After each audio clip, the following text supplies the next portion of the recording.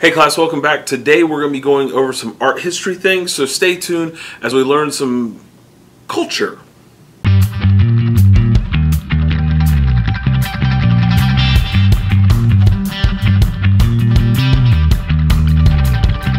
Art history today, the picture that I picked for you guys was the sarcophagus of King Tutankhamun. The reason I chose this is because as we're getting into the beginning of coil pots and pinch pots and we're getting through structure, definitely want you guys to see. And big thing for me during this term, I always try and focus on pieces that are based around works by dead people. Now for King Tut and looking at his sarcophagus, the things I want you guys to notice in this, first off, let's look at it. The ornateness of the sarcophagus is solid gold. Now there's other elements in there besides gold, which we'll get into when we talk about the color aspects of it. But the three elements and principles of art that I wanted to discuss with this point are form, color, and shapes. Shapes because of the number of shapes and images that are used for the decoration as well as the illustration over the entire coffin.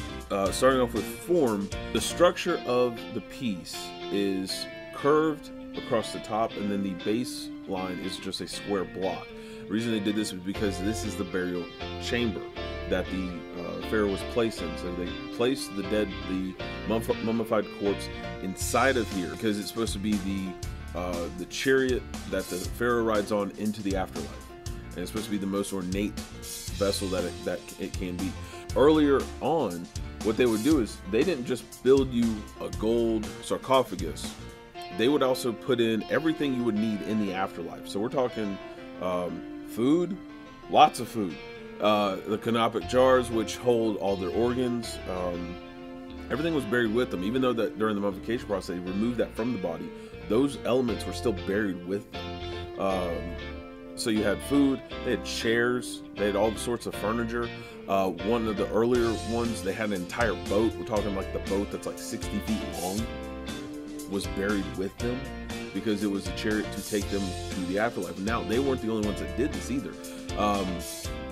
In the same, I don't want to say the same time period, but within our understanding of old people, the Norse, the Vikings, they also did the same thing where they were buried with their ship.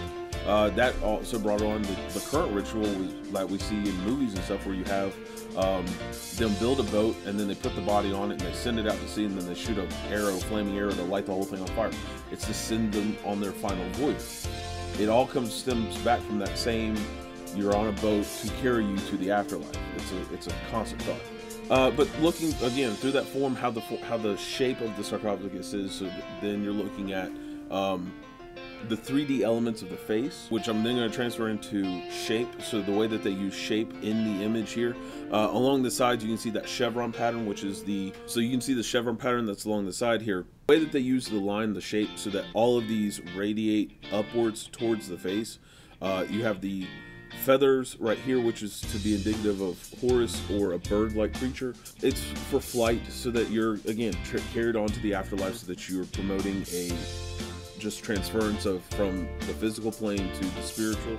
That's what that stands for. Blue is also used in that realm because blue is a calming element. Blue is a calming color. It's to provide that you are more somber in death, but it's to give a different enlightening to yourself.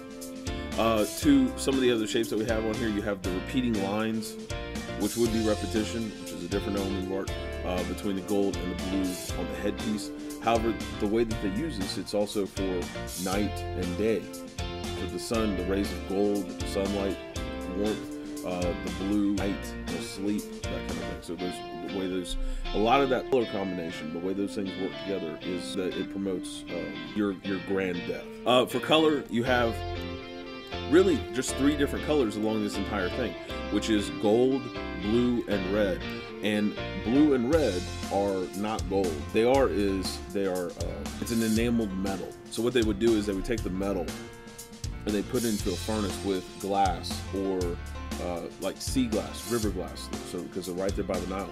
As sediment comes down the Nile, they would take those elements out of the water. They would put it on top of other metals, heat it up, and in the furnace it would turn into a different stone because it would go through metamorphosis. Remember, middle school science classes where you're dealing with the formation of rock. So in the volcano, the magma melts down the rock and it turns into a liquefied rock, and then when it comes back out of the volcano, it cools down, turns into a new rock. Metamorphosis, igneous, sedimentary. Yeah, so you're taking the sediment out of the river, which is a sedimentary stone, and then you're re-melting it, physically changing that into another metal, and they'd use it to enamel the gold, so you get different colors, so that how the colors are actually created. Indigo and the blues were most of the time we're thinking of as plants, but there was stone sediment that would produce a blue hue. As always, if you guys have comments, raise your hand down in the comments below. As always, I will see you guys next class. Other than that, I'll see you guys later.